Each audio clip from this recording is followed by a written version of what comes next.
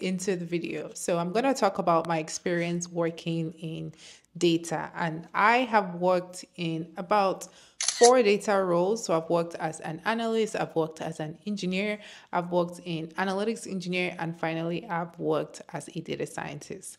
I'm going to try to keep this video short and sweet, but I'm going to basically just talk about my experience working in these roles and why I would choose one role over another. So let's start with the data analyst role. What was my experience like working as a data analyst? As a data analyst, I did a lot of data cleaning. I heavily would take data from different data sources and load into the data warehouse. I worked in multiple industries, and so with each industry, it just depends on the team that I'm supporting as an analyst. My responsibilities would differ, but it primarily would be cleaning data, helping load data into the data warehouse, building dashboards and reporting, helping support stakeholders that didn't have the data expertise that I had.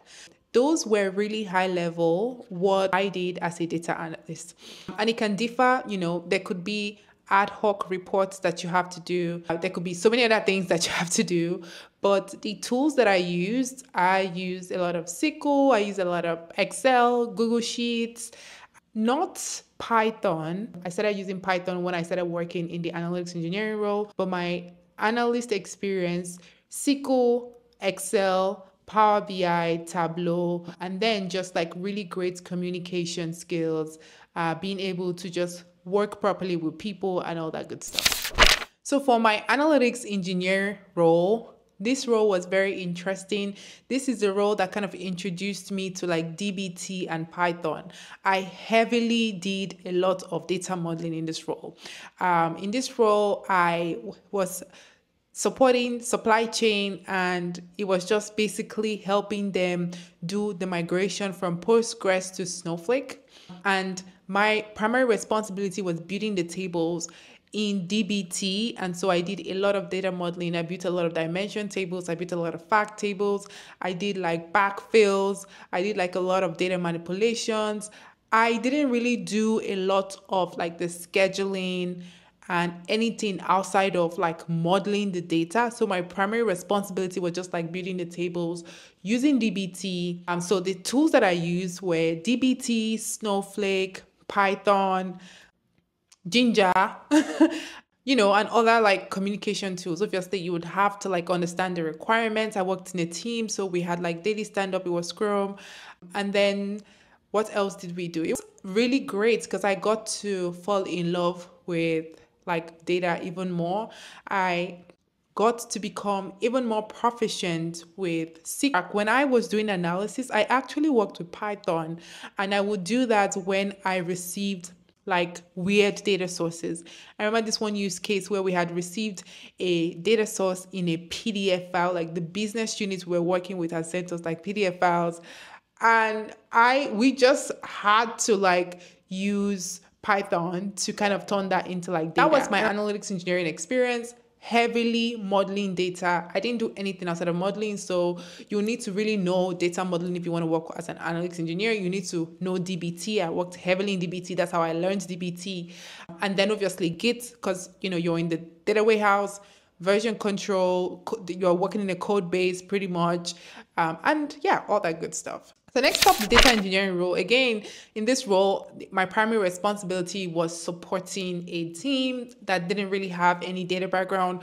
But in this role, I was also helping migrate data from Postgres again to Snowflake. So very similar to what I did in analytics engineering. But this time around, I touched Airflow. Like it wasn't just DBT and SQL and Ginger and Snowflake like the first time. I had to actually like schedule DAGs. So I worked with Airflow. I had to schedule DAGs.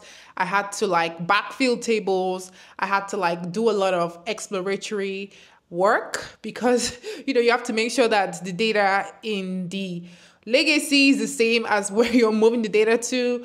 And if you don't understand any of the things I'm saying because, you're not used to the terminologies, I think it's still okay that you just continue to hear these terminologies because the more you hear about them, the more it makes sense when you actually like get to work with them. So it's gonna be like buzzwords. Like when I say legacy system just means like old system and things like that. But the more you actually like indulge, the better you get at it. So indulge, okay? And yeah, engineering was not something that I enjoyed. I'm gonna say it again and again and again, but it was a really great experience. I learned so much in that role.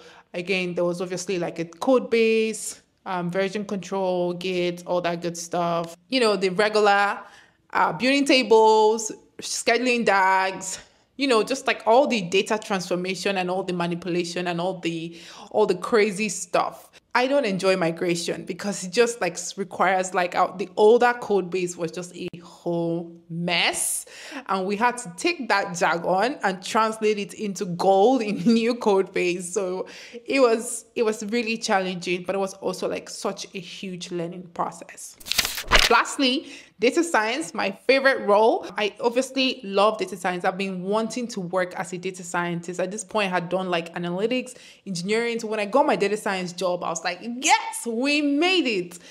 What was this job about? It was, you know, obviously me helping to pre-process data for the model. Again, I didn't think I was going to do any pre-processing, but I actually had to pre-process data for the model. I did a lot of experimentation. I did a lot of research because at the end of the day, we couldn't really deploy anything that we had to do a lot of testing before we deployed anything in the production. So obviously a lot of experimentation. I built a lot of models just like in my notebook, in my small terrain, doing a lot of experimenting with like small sample sets to try to see if it makes sense before we eventually push it to prod.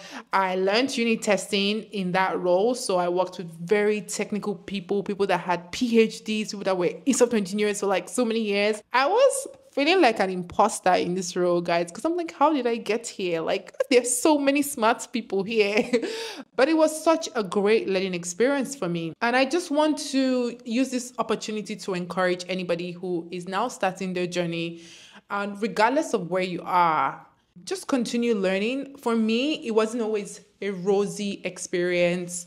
I definitely had a lot of challenges, you know, even though I've been through like a lot of roles or like a lot of companies, there were so many challenges that came with me finding myself in these spaces. I'm very thankful to God that I found myself. If you have any technical question, I'm happy to answer you. I think that I really like that I'm finally making it here on YouTube because I want people to realize that I'm not actually a career coach. I just like find resources and I share it on Instagram for people who are interested in learning. But primarily I'm a technical techie, okay? I am actually that technical. I've worked like with engineers and data scientists and like been in those like, technical thing. Now, do I want to do that moving forward? No, I think I want to like, as I'm progressing in my career, I definitely see myself doing things that require more softer skills. And yeah, let me know what you want to see with regards to videos around just being technical or like data analyst, data engineer, data analytics engineer,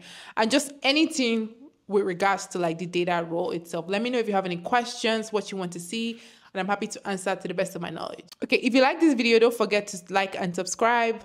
Give me a thumbs up, leave me a comment. It definitely helps me to continue to show up here. And good luck on your journey. Bye.